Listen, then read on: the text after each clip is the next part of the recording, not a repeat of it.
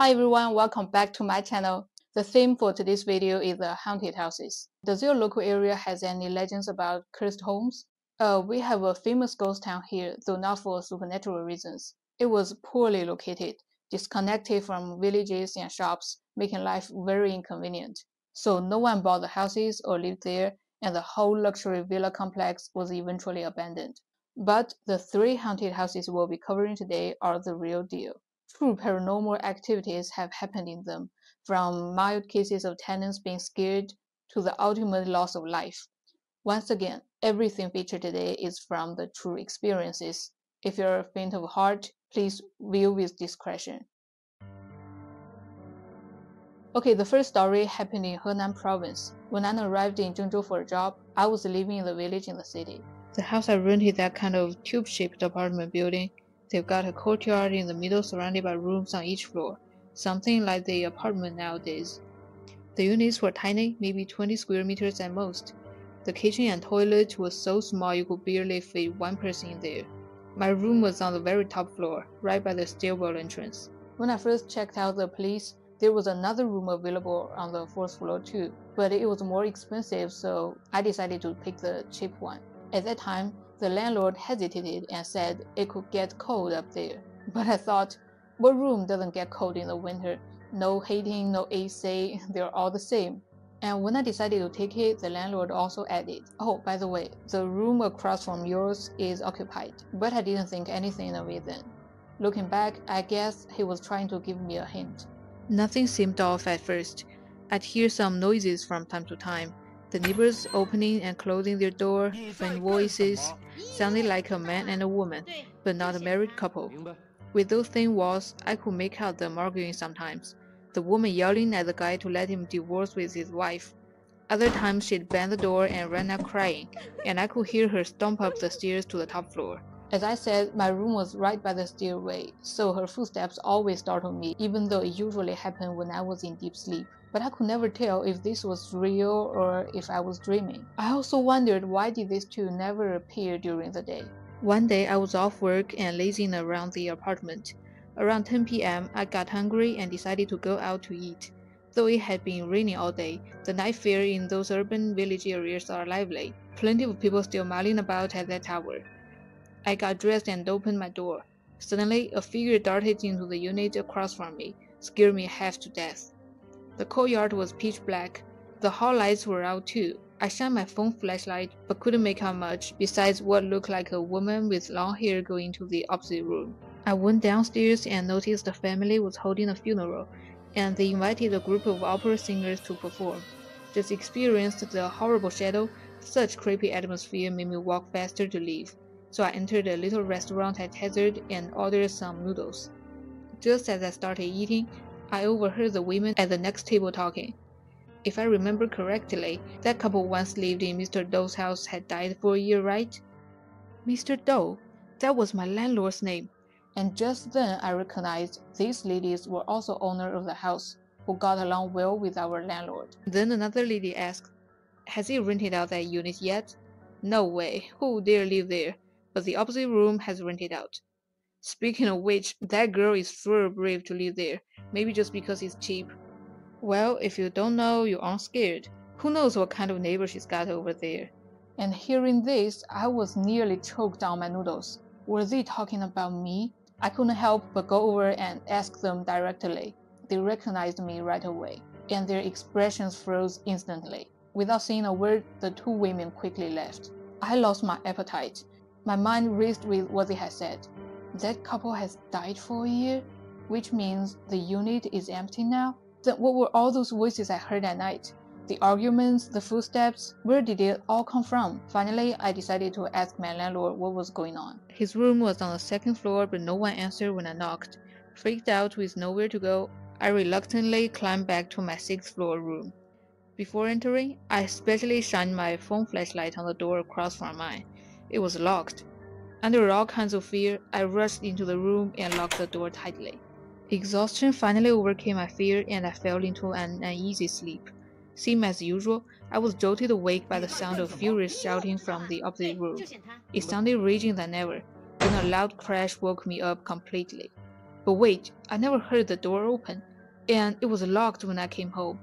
I tiptoed to my door and peeked out. Still pitch black outside. Debating whether to open the door, the sound of a door banging made me jump. From the darkness, I saw a shadowy figure emerged from the opposite room. Some light spilled from a window down the hall. I could just make out it was a woman with long hair, holding something in her hand. It was a long, sharp knife. Stomp, stomp, stomp. She ran up the stairs to the top floor. Midnight, a dead couple, the black shadow, and a woman rushed up carrying a knife. After arguing with someone in an empty room, I was scared stiff. I crawled back into the bed and called the landlord with shaky hands. To my surprise, he didn't sound shocked at all when I told him what happened. Yawning, he casually said, "Oh, don't worry about it, dear. Just go back to sleep. I'll explain it in the morning." Then he hung up, leaving me with a feeling of mixture. Of course, I didn't sleep a wink that night. The first thing in the morning, the landlord came and told me the whole story. There once lived a couple, but they were just lovers and each had their own family, so they rented the opposite room to secretly meet up. Gradually, the woman wanted to be with him forever, so she divorced and waited for the man. But the man refused, so they constantly fought and made up over and over again. One day, a bad fight led the woman to stab and kill the man, after which she jumped off the building and committed suicide. And what I witnessed were just their spirits reenacting past events. Previous tenants had seen things too, and they all moved out. And only then did I notice almost half the rooms on this floor were empty, and the occupied ones were all far from the stairs. All the tenants were afraid and moved out, and I'm not the exception. The landlord returned my deposit, and I quickly found a new room. As I left, he casually remarked, "Actually, you don't need to worry, they don't hurt people." I never found out if anyone else dared to move in after me. A few days ago, I passed by there and found the whole area had been demolished for redevelopment. Then no one will witness that ghostly flashback again. The next story is the one I had mentioned in the last video. If stories can be rated, I'll give it a nightmare. I'm writing this in my new house, feeling more at peace. But every time I think back to those days, my deep horror could still make me feel desperate and collapsed. It all started when I found an apartment in Shanghai. At that time, I rented a house in an insanely cheap price. It was a small one-bedroom, freshly renovated. But as soon as I walked in, it felt strangely cramped, despite being a good size. And even though it was summer, there was chilly inside, gave me the creeps. The whole vibe of the unit felt off. Oppressive, like I wasn't alone even when I was. And the landlord said it was brand new. In general, new houses should not have any stories, so I figured I was just tired and imagining things. Plus, the rent was so cheap, and it was really close to my office. And finally, I paid the deposit. If only I knew this was the start of my nightmare. When my friend helped me move in that weekend, my dog refused to even go inside, just barking madly in the hallway. I was afraid he'd disturb the neighbors, so I dragged him into the apartment. But this time, as soon as we got in, he hid under the bed. I guessed maybe my dog was just anxious in the new environment. I didn't end up staying the first night. Had to go back to my old place and clean it so I could get my deposit back. However, when I came over the next afternoon, my key wouldn't open the door. The neighbor lady came out and asked if I had bought this unit. I said no, I just rented it. She replied, "Oh, okay then. But how did you sleep last night? The dog barked the whole night after all." I apologized right away and promised this wouldn't happen again. At the same time, the door was open and I finally got in and got stunned. The place was a complete mess. All my neatly organized stuff had been thrown around. The vacuum was busted open on the floor. My computer screen was inexplicably smashed in half. The chairs were tipped over and the keyboard keys scattered all over. At first I thought maybe my dog had done it. I dragged him out from the bed and brought him out. But the more I thought about it, the more wrong it seemed. My dog knows how important my computer is, and it wouldn't damage it like that. And it couldn't even reach the desktop to knock the monitor off. This had to have been done by a person who broke in just to wreck my computer. Still, I convinced myself it must have been the dog. But things only got weirder. I constantly felt like I was being watched in the apartment, even though there was no one, just an uneasy, skin-crawling sensation of eyes on me. But this was not the only strange thing. There was also a huge baby crib in the bedroom beside my bed. It was higher than my own bed. Every time I lay down, the pressure it gave me made me sleepy and toss and turn. For many times when I opened my eyes, the baby crib just stood in the darkness. The sheer canopy would cast weird shadows at night that looked like a person standing there, and I hear it creak and rock on its own, like the winding of an old clock. After a few nights, the crib's metal latches suddenly popped open, made me jolted awake. Originally, I had planned to remake it to a dog bed, but finding it looming over me and left me inexplicably terrified, I just had to get it out of there. I listed it for free on a local sale site. People thought I might be scamming them since it looked brand new and high-end, but I didn't care. I just needed it out of my room. Even with it gone, I could never relax in that apartment. Sometimes the front door could open even there was no wind, and when I was busy in the kitchen, the water bottle on the living room table suddenly fell over by itself, and many of my belongings getting mysteriously knocked off to the floor. I'd come home and just feel this oppressive, heavy air. So I set up a camera in the living room, partly to see if someone was breaking in, and partly so I could check on my pets while at work. But the camera is what first made me terrified. One night, I thought I heard knocking at my door. I got up to check, but the hallway was empty. I called out, "Hello?" but got no reply. Just as I got back to bed, the knocking started up again. This time I went to the living room and asked, "Who's there?" But the sound suddenly came from right behind me. I whirled around, heart racing at the pitch black room. I felt this awful chill run down my spine. Someone was in here. I flicked on the lights, then retreated to my bed. I shined a flashlight under the bed where my dog was curled up, refusing to come out. I could never fall asleep, sat awake swiping TikTok. At this time, my phone started alerting me to motion on the camera, saying someone had broken in my house. The alerting vibration was more and more frequent, and my heart was pounding out of my chest. But my first thought was, there was a thief breaking in, which is more dangerous than ghosts. Just when I was ready to call the police, I checked in the camera, but saw the scene I will never forget in my whole life. The green box kept flashing in the dark. There were so many people in my house. At the same time, the alert still went on for motion, but there was nothing in the living room. Watching the green box flashing on and on, I was on the verge of breakdown. I cut off the camera, turned all the lights on, but still felt that creeping terror, worrying the lights would be all off in a sudden. I called a colleague and told him what happened. He said it was probably just a technical glitch, but I was too rattled. Then I begged of him to chat with me so that I could get some relaxation. We ended up talking until he got tired and told me to just come crash at his place. I immediately threw something in a bag and grabbed the first taxi over at 1 a.m. And in this way, I continued working at day and rushed home to feed my pets after work. The cat was hiding on the balcony and refusing to come back to home, and the dog also refused to come back home after walking. So I had to carry him in and hurry over to my coworker's house to sleep. And doing that for a week, my colleague kept comforting me not to think too much. Though reluctantly, I came back to the house. Walking down the hallway, my skin would crawl. I decided sleeping with the lights on, and nothing happened for a few days. I tried convincing myself I was indeed imagining things.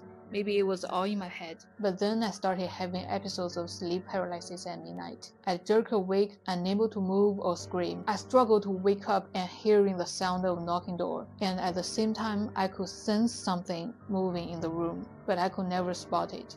Gradually, my mental state deteriorated. While washing up, I'd seen a flickering figure in the mirror behind me that was staring at me, but when I spun around, it vanished. For some reason, the bathroom had an abnormally low ceiling with a gap between it and the actual roof. I genuinely couldn't understand. My head practically touched it, and I had to stoop to enter. Under such narrow space, I always felt pressure and urgently to get out. And knocking sounds would come from that cavity at midnight, like someone banging its head on the floor above. The light fixture would malfunction no matter how many times I fixed it. And lying in bed, I could hear all those thumping noises. I couldn't stand it and play music loud to try to cover it. During the day when I was home, I got so unnerved that I took the ceiling light fixture down to check what could be making the noise, but the gap was completely empty. Apart from the light, the electrical kept randomly tripping too, forcing me to go to the hallway utility closet to flip the switch. Those sudden blackouts left me terrified, especially when I was in bathroom. In the dark, I could feel something watching me from that ceiling cavity. I kept expecting hands to reach down and yank me up by the neck, and I started avoiding being home as much as possible, working late and getting back home after midnight before passing out exhausted. And only at the office could I focus on and not obsessed with every sound. But I still dreaded that bathroom, especially the mirror. I could barely recognize myself in the mirror anymore. I started thinking the person in it wasn't me. It was just mimicking me somehow. Sometimes I even glimpsed the reflection was smiling at me. Then I started washing up in the kitchen sink, trying to avoid the mirror in the bathroom as much as I could. Ever since moved in, my hair was falling out in clumps all over the sink. I even doubted if these are all mine. And days later, my cat started acting crazy too. She wouldn't come out from the balcony and just yelled and scratched at the door all night. She was a neuter Siamese cat, which is famous for docility. I'd never seen her be aggressive before, and she'd hiss and swipe if I tried to calm her down. It looked like she was escaping something desperately. The next day, the cat was limp and lethargic, lying on the bed. I noticed one of her limbs looked injured and took her to the vet.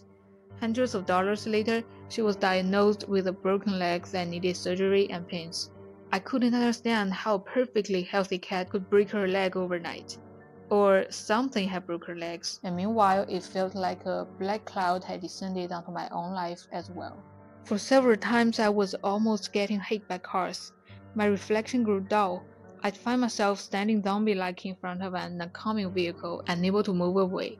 Only the blaring horn would snap me back to reality so I could dive out of the way. As soon as I got home, all I could do was sleeping. To avoid approach the bathroom, I even stopped using the toilet. Nor would I take a bath or brush my teeth at night. Even though I slept 9 hours a day, I still felt dizzy and sleepy. At this time, my mental was very terrible. I always appeared black and blue for no reason. The feet are the worst. They got swollen and they stung heavily when I take a step. One disaster after another. I twisted the ankle on the stairs. I stumbled come to the office. The paper edge cut my fingers, the glass cracked, the slippery floor made me fall, and my eyes got stained. The colleague advised me to see the doctor, but paying the rent and medical bill for my cat, there was no penny left on me. I started to have badly body odor and felt mentally foggy all the time. I became afraid of mirrors. Our office lobby had a lot of glass, and I would deliberately avoid watching them. Then the nightmare came next. Zombies chasing me, monsters lurking around corners. I was always running and hiding but being caught. Then a little boy appeared in my dream. He would sit on my chest, choking me, and no matter how hard I thrashed, I was paralyzed. I tried to scream, but nothing came out until finally I'd wake up shrieking. And finally I broke down and told my family. I wanted to tell them there was something horrible in my house and I wanted to move out, but I didn't, for I was afraid they would be worried about me. However, the moment the call came through, my tears ran down controllerlessly. I cried and yelled, telling them I was so scared, and my parents were all startled by my behavior. And Mom said she would transfer some money to me so I could live in the hotel or just through a lease. Besides, she also sent me a pitchwood sword to help drive away evil spirits. Those nights at the hotel were the best sleep I'd gotten in months. The hot showers, soft bed, and the relaxed atmosphere all left me centered again. And soon my mental got better and everything seemed got back to normal again. The only pity thing was my pets were not allowed in the hotel, so I had to take care of them while after work. The pitchwood sword arrived, along with there were 7 pitchwood twigs. Mom told me to hand the sword over my bed with the blade tip pointing outwards. I checked out the hotel and came back home again. Maybe these weapons gave me psychological power. I didn't feel the unusual wave of dread. I boldly went to the bathroom. Nothing wrong. Then I hung the sword and twigs by my bed. I was determined to sleep through the night this time. I turned on all the lights and went to sleep. And I made it. Nothing horrible happened. Again, I really had imagined everything after all. My coworkers joked that I was being paranoid and psyching myself out over nothing. And they were probably right, I thought. At the same time, I noticed the cat took particular interest in the pitchwood twigs. She kept trying to destroy them. For several times, I'd come home and find them scattered across the floor. Then there were only 2 twigs hanging by the bed. Finally, he tried to destroy the sword, but fixed by cord, He couldn't move a bit. But one day, the sword was gone. The cord got beaten through. I searched everywhere, but it seemed like it disappeared into the thin air, and then I got into the panic again. Needless to say, I was in a restless sleep, and at midnight I felt something creeping out from the corner, and the knock, it came again. Then came the sleep paralysis again. I felt an immense pressure on my chest and couldn't move or scream. On my body there sat a little boy. I couldn't saw his face, but I can hear him laughing wildly while he yanked out all my teeth. He got all my teeth ripped off. Then he took the sword and stabbed it into my gums, one after another, as if punishing me for hanging it there. My mouth was filled with blood. Then he pressed them all in my mouth, and the swords pierced through my throat. Right as I felt I was choking, I finally screamed myself awake, drenched in sweat and trembling. I couldn't fall back asleep, so I just turned on all the lights and waited for the sunrise. And of course, the knocking started up once more. I didn't care what it took. I determined to break this lease. Before I found a new apartment, I moved out and lived with my colleague again, and my parents also mailed me some new twigs and swords. In the colleague's home, I still dreamed the boy, but he was chasing after me with a sword. I was trying to hide. However, no matter where I hid, he could always find me out and stab the sword on me. The sword gathered more and more, and I couldn't put up with the pain and woke up with a scream. That scared the colleague. He said I was groaning on the bed. He gave me some sleep pill, which helped me make it through the night. The same day when I picked up the keys to my new apartment, I went with my coworker one last time to grab my things. The coworkers also said he felt crowded just when entering this house. Coincidentally, he also felt the pressure and someone was staring at him behind the back, which made him dare not to close the door while in the bathroom. We found the mango pitchwood sword in the corner of the balcony, unrecognizable from being chewed and scratched by my pets. This was my true experience. I never want to know what exactly was in that unit, and I'm just grateful I escaped physically unharmed. The next story is chilling but interesting. The narrator calls it a 3-year curse. As an interior designer, I came across many houses.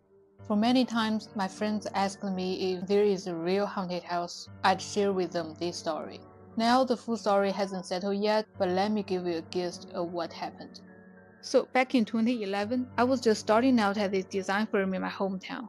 I was mainly just assisting the veteran designers, doing all the trivials like site service, picking materials, stuff like that. Soon I got along well with everyone there and became part of the younger crew. One day in early August, around 1 or 2 p.m., a client came in. I snuck a peek.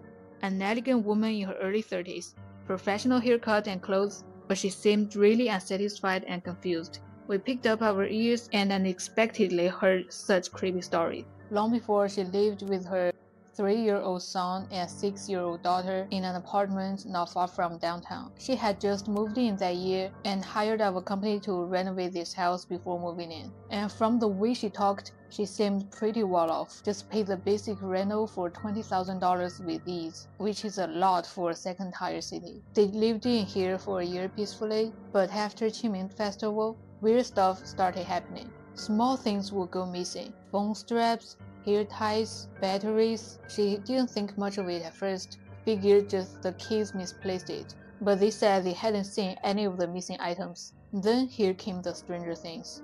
The wallpaper in the kitchen started peeling off, and it was not like damping off. Instead, it went evenly towards the living room, like something had shredded it with force. Also, her son said he kept hearing footsteps in his room during the day.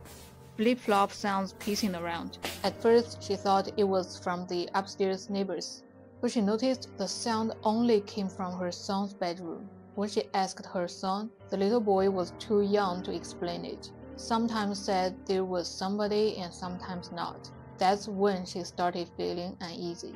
So she went to a well-known psychic at the local temple and invited him to inspect the place. The psychic said there was some evil things indeed, and in the house there only lived a woman and 2 kids. The kids are weak in mental aura, and she is a woman which is too young to subdue the evil. That's why these occurrences kept happening, and the thing was able to roaming around unseen. But his motives weren't clear. He took tons of dollars from her and had her invite a Buddha statue from a nearby temple to place by the front door. But it was a statue that made things more horrible. At first, either because of the placebo effect or her heightened awareness, the noises and occurrences stopped after the psychic left.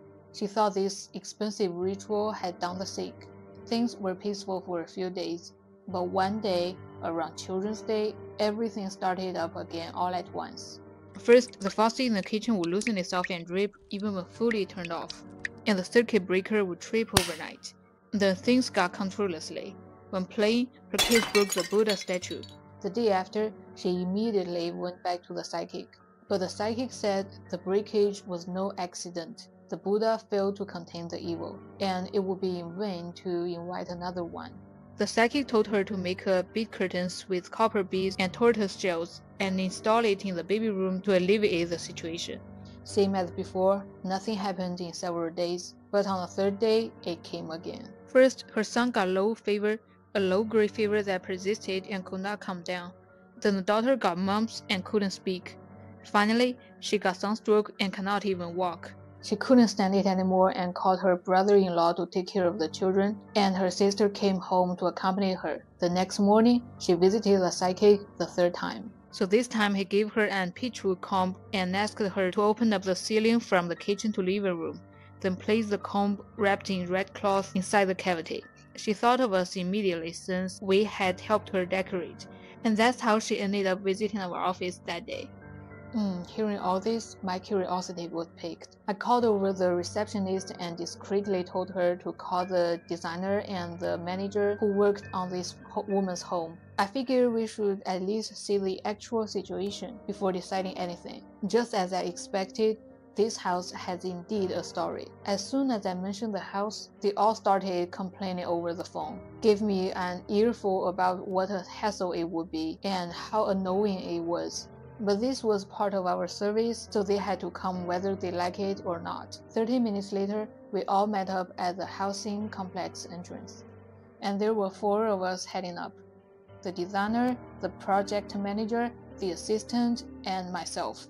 The woman didn't join us as she went to visit another psychic and had just given us the keys. If I had thought of haunted houses as just symbolic in movies before, my entire perspective was flipped upside down at that moment. I can't remember exactly which floor, maybe 8th or 9th. It's a pretty ordinary flat layout with 3 units per level. Hers was in the middle. We got in, slipped on shoe covers and headed inside. The layout was great. Living room position, lighting, ventilation, all excellent. Sunshine poured in through the windows. If this was my place, I'd be melting without AC on a day like this. But somehow, this sunny room in the dead of summer summoned nothing but piercing cold and gloom. Now this is my second reminder that it was the hottest time in the hottest day in summer. The temperature had just more than 33 degrees Celsius. Even standing in the hallway and in the elevator was just a sweaty work. But the instant I stepped inside the unit, goosebumps covered my whole body. It was sheer bone-chilling cold, terrifyingly cold. Acting professionally, I took a quick walk through each room to survey the structure, while the designer and assistant measured the ceiling. The project manager was checking the plumbing valves. The 120 square meters room only took us several minutes to inspect. We worked in complete silence tacitly, and we left just as quietly, removing our shoe covers at the door. The whole visit only took 10 minutes. It seemed that we all felt something was wrong at this house. On the way back, the designer told us more details about the house I hadn't known. Around 2004, when the company had just started up, the boss landed projects mainly through connections. One client was a local prominent family who needed a place for their child to live while attending school nearby. So the father purchased an apartment and had the mother and child settle there. He hired our company for a luxury renovation and made that clear upfront. The boss didn't dare cut corners and personally oversaw the quality himself. It took 6 months to complete and spent $20,000, which was a huge undertaking in the year of 2005. They finished it successfully, and this was the first time. Fast forward 3 years to 2007 when this designer I'm talking about had just joined our firm. One day, a woman in her 30s came in, and she happened to meet with her. They discussed design concepts briefly before the woman drove them over to the house. When they got to the apartment, she was surprised to find it was fully furnished and renovated, clearly done to high standards. But her first words were, "Get rid of everything here, I don't want any of it. Rip out even the wallpaper. You can take all the furniture if you want." The site survey and discussions went smoothly. On the drive back, she gave him a $500 renovation deposit and asked him to start drafting plans. The designer thought it seemed like such a waste to tear up this perfectly nice home. So when he talked to the service manager back at the office, he mentioned this strange request. Now the manager was also an old company veteran who was familiar with that first unit job 3 years ago. A light bulb went off in his head. Could this be the same one the boss handed himself? When they went for the second site visit, the manager came along too, and sure enough, it was the exact same unit, just a different owner now. That woman is not the client's first wife. They reported this discovery to the boss afterwards, but the boss didn't say much about it. After all, they couldn't refuse to renovate the place just because it was previously their own project with a different owner. Same quality and punctuality expected as always. Everything went smoothly. 6 months later, that woman moved in, and this was only the second time. 3 years passed and it was 2010. One day, a woman came to the company, also in her 30s, with professional dress and hair. Yup, she is a woman from our story beginning who I met with that hot summer day. Coincidentally, she requested the same designer who had worked on the second renovation. They met and asked to survey a used apartment she wanted to redone. The designer didn't think anything of it then, and they drove over together. But the more they drove, the more familiar the road became. Suddenly she realized with sinking dread that they were heading towards the exact same unit yet again. And like the previous woman, her demands mirrored those of the previous woman 3 years ago. Total redo, everything stripped out and replaced. With great reluctance, she had no choice but to start from scratch yet again, though her mind overflowed with millions of unanswered questions. Returning to the office, he sat down with the boss again and recounted the whole story. Now it was the boss' turn to be confused. What on earth was going on with this place? No one could make sense of it. About 6 months later, after finishing the renovation, the designer and the client had become friends. So one night at dinner, the designer couldn't hold back anymore and blurted out all her questions out. The woman listened and ready to tell him everything. The first owner, the client's wife and child, had lived there 2 years with no issues. But then the wife was suddenly diagnosed with late-stage cancer and deteriorated extremely quickly. She died within 6 months, right in that home. The man ended up bringing their son back to his hometown. After 3 years, the man took on a young mistress and gave her this empty unit to live in, briefly mentioning it was his ex-wife's prior home. She's the one who hired our company the second time to renovate. She didn't have any kids and lived in there alone, but seemed happy. Then in the final year, disaster struck. The woman vanished without a trace. Yes, vanished, gone. No one knows where or how. Dead, ran away, kidnapped, a living person just disappeared into thin air. Then the unit just sat vacant until the current woman acquired it. She was the client's lover. They didn't get married, but this woman had given birth to a son, on top of the daughter she already had. Needing to move them to the city for the kids' schooling, but feeling the place had karma from the previous two occupants, she requested the same total renovation. And somehow, possibly we are the largest and most reputable decor firm in the town, it was our company that got the job all 3 times. As the designer said herself with a sign, the 3-year curse started again. After that, I quitted the job at 2011 and never went back, and haven't heard any updates of that story. It's now the 3rd year again in 2014, so I hope that woman and her children will be safe. By then, everything seemed settled until a shocking comment posted on April 10th, 2014. I'm a resident in the next building unit. They must have been on the 8th floor because I heard the unit there had an incident recently. Anyway, those are the creepy tales I've got to share with you all today. Hope you find them more thrilling than chilling. If any of you have your own frightening experiences or local legends you want to share with us, hit me up. I'm always down for more ghost stories. Okay, catch you next time.